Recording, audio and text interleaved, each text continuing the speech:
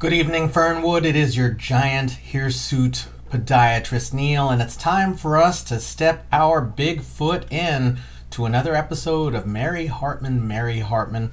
We are watching episode 297 today from May 24th, 1977.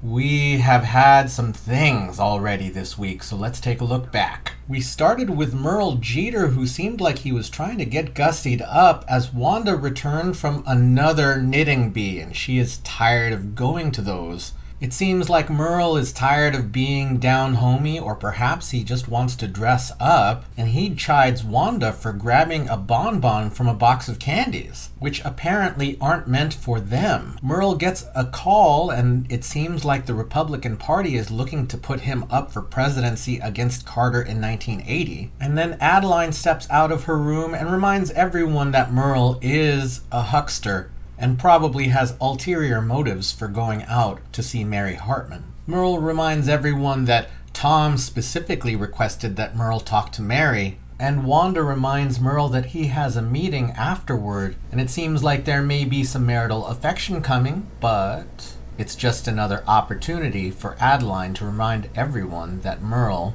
can't be trusted. We cut over to the Hartman kitchen where Mary seems haunted. Everywhere she turns, she sees specters of a person who is on her mind. She doesn't trust her eyes and keeps checking places because the ghost of Dennis Foley is there with her. And finally she opens the door again, and it is her husband Tom.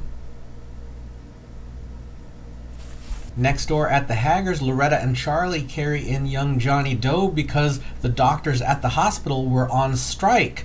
Luckily, they were able to grab Dr. Furman from the picket line. Of course, he's mainly focused on the fact that doctors can be sued for malpractice, but Loretta and Charlie are able to get him to focus on JD for a moment. Dr. Furman gives him some treatment and tells the Haggers that all they can do now is pray. After which Dr. Furman quips a bit about the fact that he can still be sued. And then we're back at the Hartman kitchen where Merle easily enters and looks for Mary, followed then by Dennis Foley, who is also looking for Mary. And these two would-be rivals for Mary's affection come face to face. Then Mary arrives with her groceries, and after the two men help her with her bags, Dennis greets her with a friendly kiss. After which Merle gives her a moralistic speech and tells Mary that if she is feeling lustful thoughts that she should count to 10, and then offers her a friendly kiss of her own. And then Mary gets a call from Dennis, who asks if she had licorice because that's what he tasted, and Mary ends the call counting to 10. So everyone, these turns have been really swift and really powerful. So I guess we better proceed with this Tuesday episode.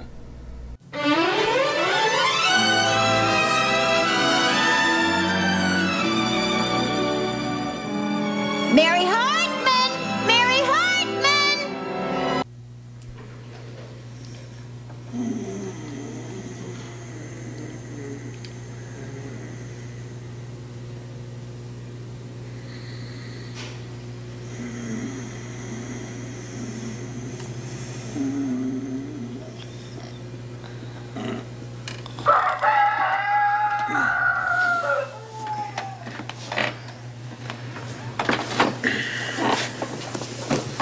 Johnny? Hi, darling.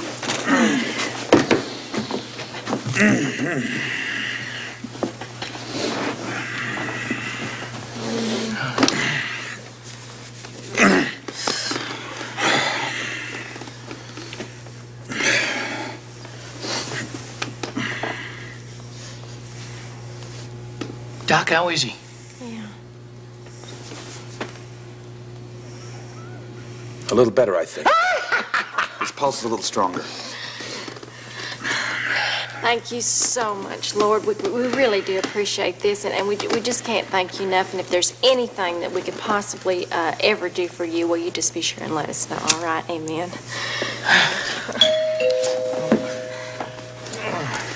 How did you get that?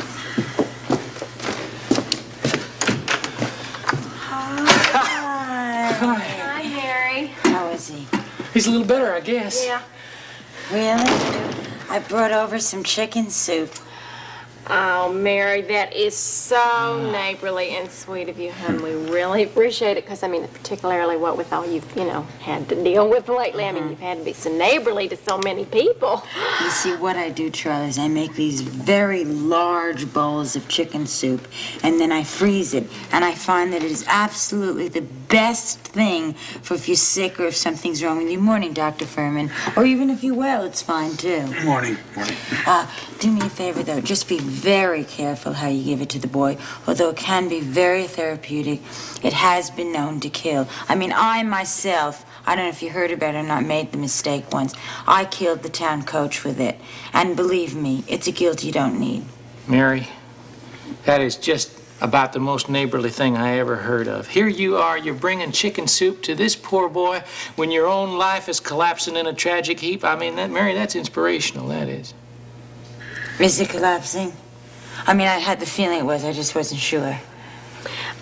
Doctor, is it all right if the boy has chicken soup? I could use a bowl of it myself.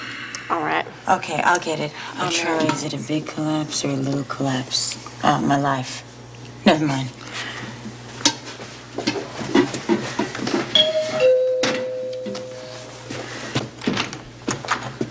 Good morning. I brought the boy some peanut butter sandwiches. Best food in the world. Look how long it kept me going.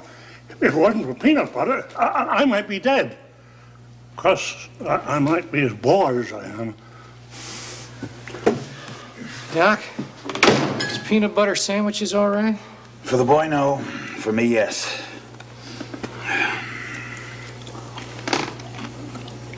Oh, this is smooth peanut butter. I like crunchy better. You don't wear dentures. No.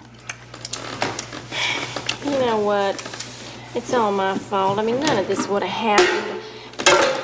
Poor child, if I had been watching correctly and paying him in the business and not letting him get into that sick-type food and everything. Loretta, now you must understand that children have cast iron stomachs, absolutely cast iron. I mean, Heather ate 2 goldfish once and she lived through it. The goldfish died, though, I hope. Still, I mean, none of this would have happened if I was a good mother. Johnny Doe, he woke up, Joe. Ms. Hagers, please. Ms. Hagers, please, Excuse me, please. I'm sorry. Charles. Hi, honey. Hi. Well, Doc, how is he? He's gonna make it. He's gonna make it. See, you're not such a bad mother after all. Listen, Charlie, now that everything's fine, do you think we can talk about it all? I mean, I have been such a terrible wife. Oh, in a minute, Mary. In a minute, okay? Okay. Well, I gotta get back on the picket line. You know, helping sick people's all right, huh? Boop, boop, boop, boop. But, these malpractice suits have got to end. Well, listen, Dr. Furman, I cannot tell you how much we appreciate you just helping our little baby boy, saving him and all. Doctor, good luck to you. Yeah. Good luck with the boy. I hope you're doing the right thing with him being the son of Bigfoot and all, you know. What do you mean, Doc? I mean, you're saying that... What do you mean? You think he's better off in the wilderness? Might not be a bad idea. Ah, what do I know? I'm just a doctor. I've been wrong before. Otherwise, I wouldn't need this.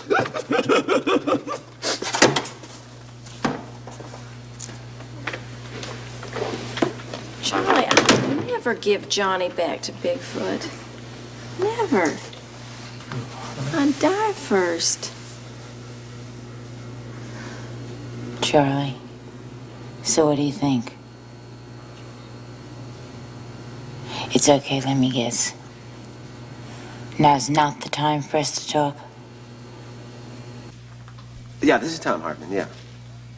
Yeah, that's right. I was in your shop the other day, Yeah, I'd like to come on by today if I could and pick it up. No, don't deliver it. No, it's a surprise, see. No, don't call her. Hey, listen, it's a surprise. I want to surprise her. That's right, yeah. I'll pick it up today, okay? Okay, right. Bye-bye. Thanks a lot. Bye. So what's the matter? Your phone broke down or something? No, I wanted to use your phone because I wanted him to call here because it's a little surprise gift for Mary, you know, a little surprise. She having another birthday? No, it's just a random gift, that's all, you know. What is it? A dog. A dog? Yeah. Oh, boy. This is some family. Just when you think that they're completely boring, you find out that they're actually crazy. What do you got here? What is this thing? Oh, you stick around and learn. Grab a hold of that and help me out here. Just grab a hold of it and pull. Go ahead, pull it up. Attaboy. What was that? A bug gun bazooka for mass extermination. You see? I'll explain it to you. Get yourself some shotgun powder. Yeah. Stick it down the tube. Yeah. Set it off. And the sonic boom will blow the ears off of every bug in God's creation. And blow the roof off your house. Come on, George, forget it, will you? Oh. Yeah, I didn't think about that. Ah, what the hell. You know that... Hey, Tom.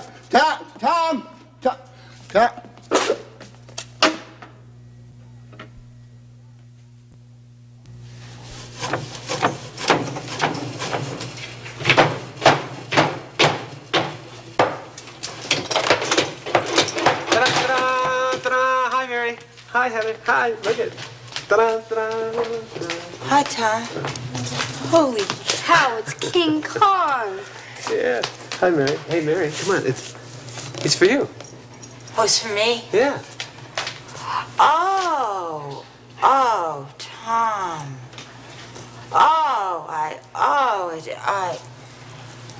Gee, I didn't know what to say. It's just, is he housebroken? Honey, come on, it's a gift. You don't ask if a gift is housebroken. Oh, no, the only reason I asked is I just happened to have waxed the floor today, and I just wanted to make sure that the gift, you know, might show a little respect for that, that's all. What? You don't like him? Oh, love him. Tom, why don't you do me a favor? Why don't you take him out, put him in the backyard, come back, and I'll thank you for him. Okay. Well, listen, why don't you take him out? Go on. He'll love it. Go on. Does he bite? Only strangers. Oh, you see, he and I are complete strangers, Tom. Oh, no, honey, look. Yeah, look at Mary, go ahead. See? You see, he loves you. You see, I can tell. Look at his eyes. See? You really think so? Yeah, I do. I really think so. Go on, take him. Go on. Okay. He loves you, I know. Go on. Okay. That's it. Come on. Spot. Come on, Spot. Come on, little Spot. Let's go out. Come on. You see, he likes her, and she likes him. You see that? That's wonderful, isn't it? It's pathetic. What? You trying to win my back with a dog. What do you mean, win her back? Win her back from what? Only a real live yummy dreamboat named Dennis Foley. Dennis Foley? Well, he's really frisky. I mean, he's really... Your dog so big and frisky like that, what do you guess? What do you take? It takes $2 a day, you know, to feed him with hamburger meat and stuff like that, huh? What do you think? Mary. What? How come my very own daughter knows that you're in love with Dennis Foley, huh? Oh, well, I never told her that. So you admit it, right? Oh, no, I don't admit it at all. I have never said that I was in love with Dennis Foley. You don't Tom. have to. You don't have to, because it's written all over your face, right? No, well, no, then it's wrong. Then you're wrong, Tom. I mean, or my face is wrong or something. I mean, I don't know. I really don't. I'll tell you, Mary, I'm going to take the dog back. I'm going to take him back. I'm going to take him back. No, please I'm don't. gonna take him back. No, please don't take the dog back. Please don't, Tom. Please, let's keep the dog. It'll be very important for our marriage. It really will be. Mary, you don't know what a marriage really should be. You really don't.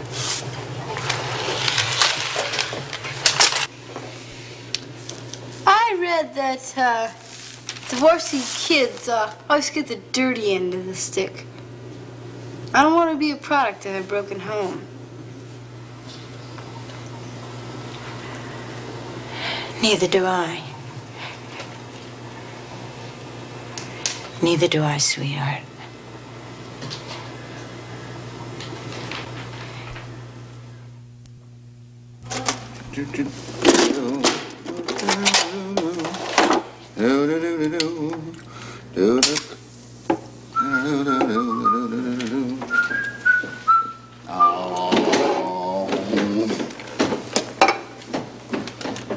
Hi, guys. Y'all care if I join you? Sure. George? Sure, why not? We called a truce for a week. You can go right on being the home-wrecking rat that you are. I'm not going to say a word. Well, I appreciate that, George. And I ain't gonna say a word about what a low-down, rotten louse I think you are for the crummy way you treat that little woman of yours. Well, not a word. That is sure civilized. I mean, I am just delighted to see you two guys acting so civilized. There's nothing worse than spoiling a good friendship with a thing like undying hatred, is there? Hey, speaking of friendship, what is with your old buddy there, Tom Hartman? I mean, he's been acting like the last chapter of What You Used lately. Well, he's got good reasons. He's got a certain party named Sergeant Dennis Foley sashaying around his wife.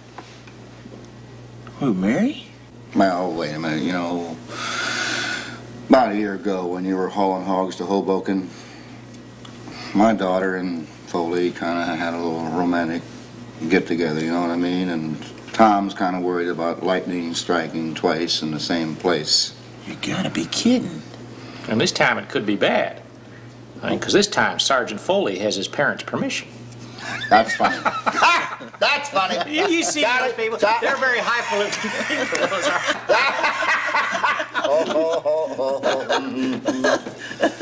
Hi, Tom. Hi, Tom. Hey, Tom. How's Mary? Everything fine at home? Yeah, fine. Are you sure? Yeah. Yeah, I don't want to talk about it. But just remember, we are your friends, Tom. And I'm your in-law. Hey, look. When I want advice from you guys, I'll ask for it, okay? Huh? All right? And until then, butt out!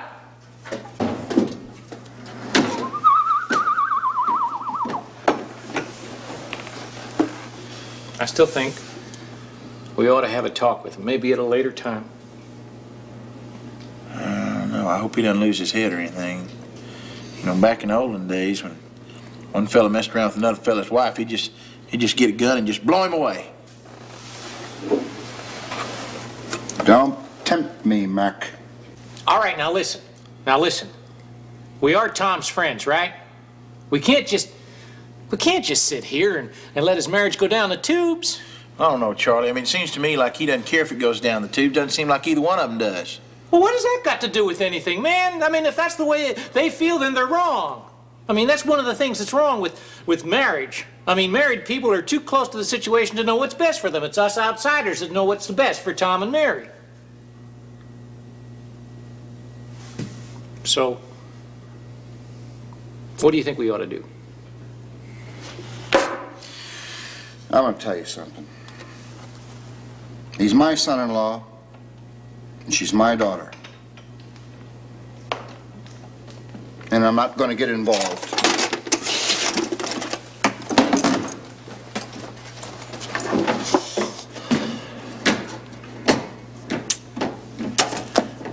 What do you think? I don't know. Maybe he's right. Maybe he's right. Maybe it isn't our business.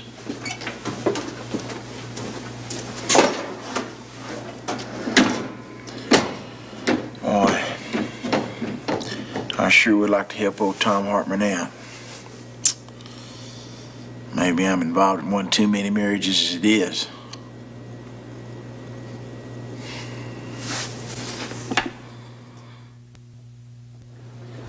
Mary? Are you home, honey? Are you in the bathroom?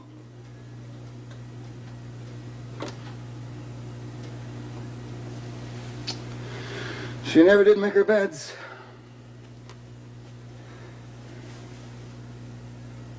Hey, Mary? It's Charlie. Mary?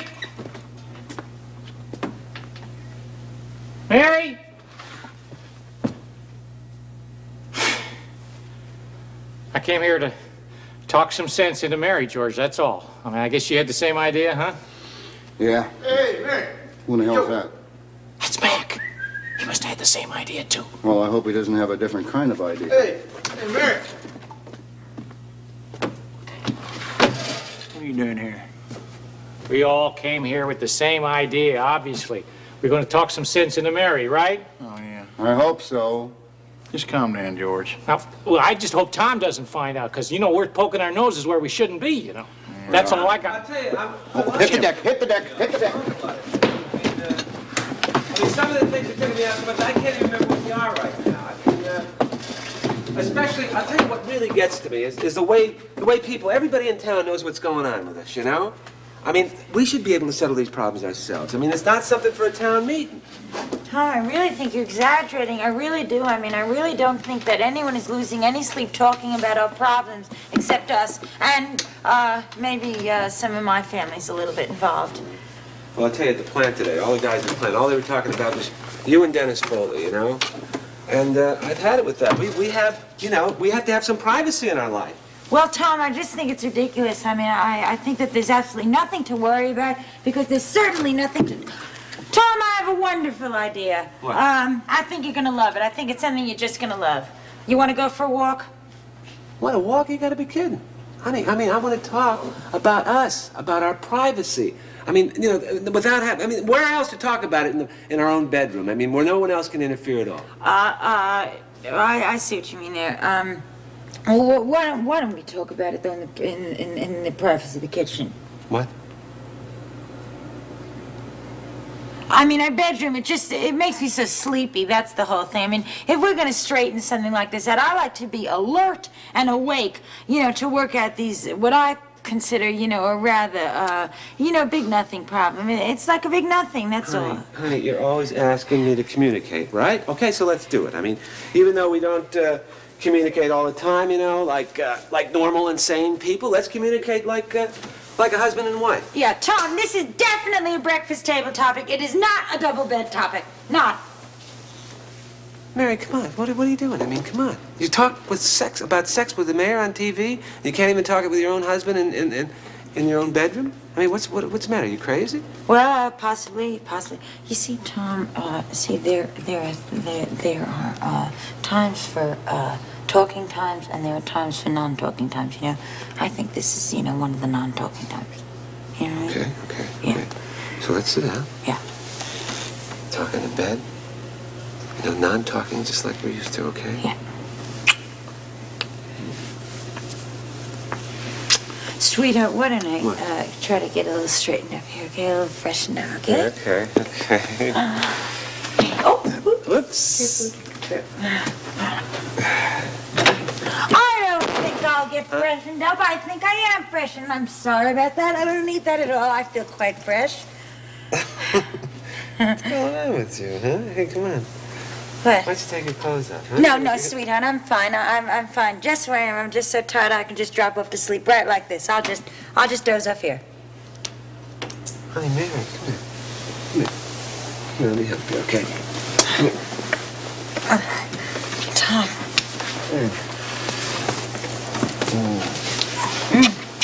I like.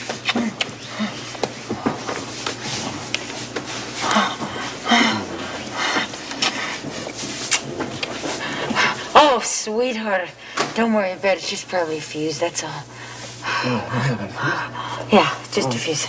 You know what? What?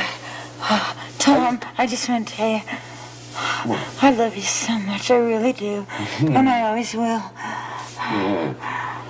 You know, I wish those nosy guys at the plant could see us now.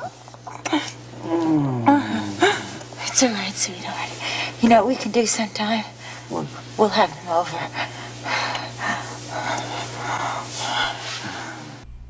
Well, I certainly did feel the need for some comic relief, so thank you.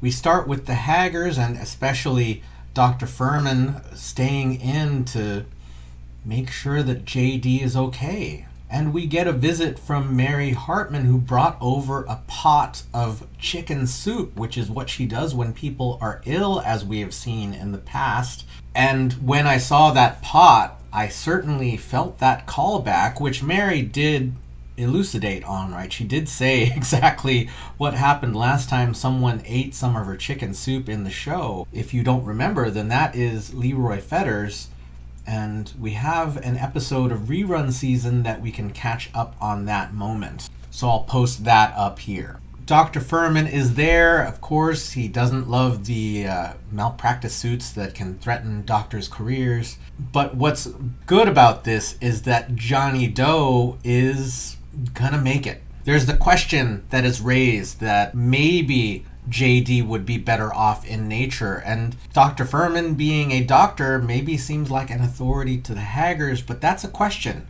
Does JD belong with the Haggers, or does JD belong out in nature closer to Bigfoot? And I wonder, because JD was a foundling, right? JD was left, at least the way I interpret it, JD was left by Bigfoot. And we haven't seen any hide nor hair of our Sasquatchy friend in quite a while. So I don't know. I feel like the relationship between Loretta and Charlie and JD is starting to build, and I have no idea what his life was like with the Sasquatch. So I can only speculate, but I do feel like Loretta and Charlie honestly love this boy, and I would be sad for them to be separated. And I feel like JD is starting to establish some kind of connection to the Haggers. So another reason to be sad if they're separated. But it is a question worth asking, what is best for this boy? And then we cut over to the Shumway house, where Tom has snuck in to use the phone because he has a surprise for Mary. And we see a little bit more of the development of the bug gun, which is the bazooka. Luckily, we don't see that go off, because that's a really bad idea. And we'll see more of the gift that Tom got for Mary in the next scene, because Mary is hesitant to meet this Great Dane. I think it's a sweet gesture, but what Mary really needs from Tom is more than a dog. And I think Heather has been an additional wedge in this relationship. I think somewhat because she's smart and snarky, she doesn't sense how troubling things are, right? Because she points out Dennis to Tom, and Tom, his jealousy raises. Mary still loves Tom. She's hesitant about the dog, which is his offer of love, right? If we were to talk about love languages, Tom is offering a gift.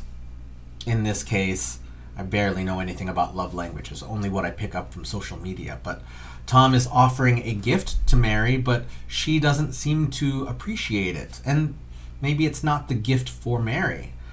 It's certainly not the way to Mary's heart. It's certainly not what Mary needs in terms of resolving her crumbling relationship, right? That was something she was worried about at the Haggers. She was worried about how much it was falling apart. Tom's jealousy gets stoked up, and he says he's going to bring the dog back, which is sad because I like dogs and I wanted to see a dog in the show.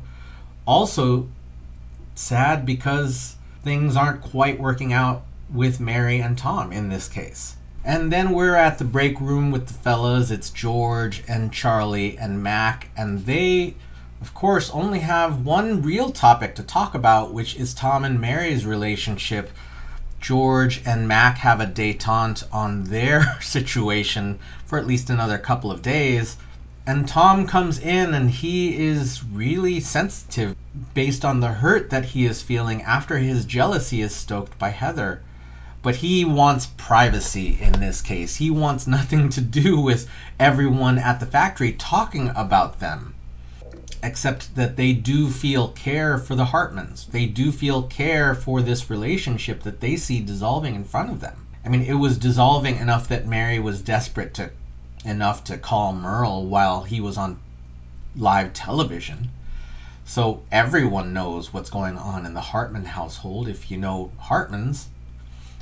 if you're familiar with Mary Hartman's voice. And since Mary has some level of celebrity in town, ever since the David Susskind show at the end of season 1, she's been a minor celebrity.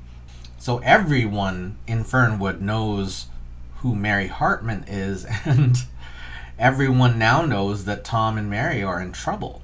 George says they're very close to him, right? Both Mary and Tom are important people to him, and he says that he's not going to get involved, and Mac and Charlie aren't sure what to do either. And then we cut to the next scene, which starts with George coming in. He was the first to protest against that idea of intervening in Tom and Mary's relationship, but he is also the first to get into their bedroom, then Charlie, and then Mac. And based on yesterday, it is absurd that the Hartmans don't lock their back door, because everyone can enter their home with really no sense of the need to protect, your life and property. However, let's take that where it is.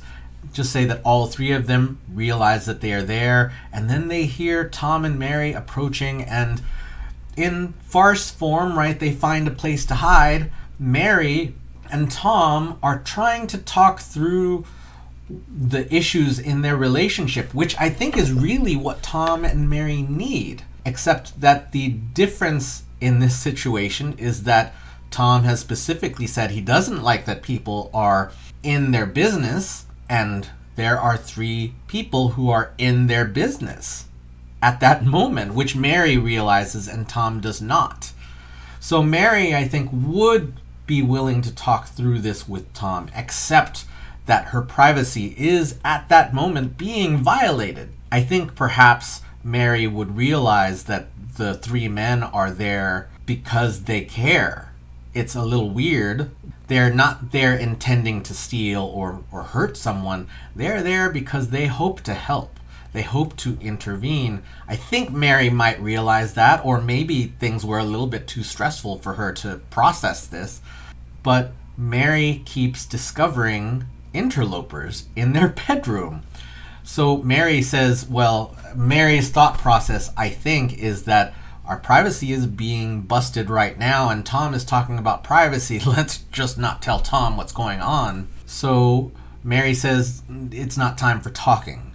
So Tom switches gears and says, well, then let's do some non-talking, which perhaps could be something that Mary needs, right? Mary does need some of the affection, but, in this instance, she's still uncomfortable that 3 men are watching them. Of course, Tom and Mary do escalate to the point where kissing happens, right? The lovemaking is about to begin. It's imminent.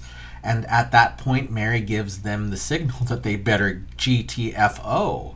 And with that, we see there's a nonverbal, right? Because I know that in previous episodes, Mary had said that Tom wasn't giving her sexual attention lately either. So this is maybe one bit of improvement, but there's still a lot of conversation that really needs to happen in this relationship. Tom was putting forth an effort to make things better, and it was ironically ruined by people who were trying to help. And of course, Tom's comment at the end, I wish those guys could see me now, also ironic. Well, y'all, this was our Tuesday episode of Mary Hartman, Mary Hartman. Thank you so much for watching with me. Thank you so much for leaving your thoughts, feelings, and impressions down in the comments. Thank you for stepping your big foot in, and we will see you tomorrow night in Fernwood.